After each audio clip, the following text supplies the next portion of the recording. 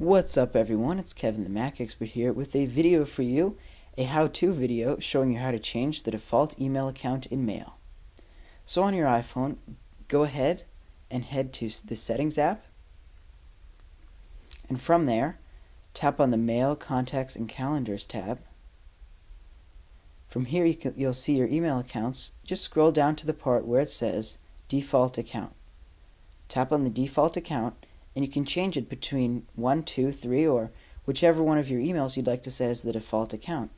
That way, when you send a message from your iPhone, it'll always default to go from that email, so you don't have to change it. This is great because if you want most of your messages to come from a certain email, or you always like to use Gmail and you rarely send messages from another account, it's a great way to save time so you don't have to change the subject and you don't have to change the email account that it's coming from in every sent message.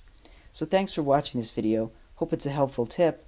For more videos, check out youtube.com/themacexpert. Thanks for watching, and I'll see you in the next video. Bye-bye.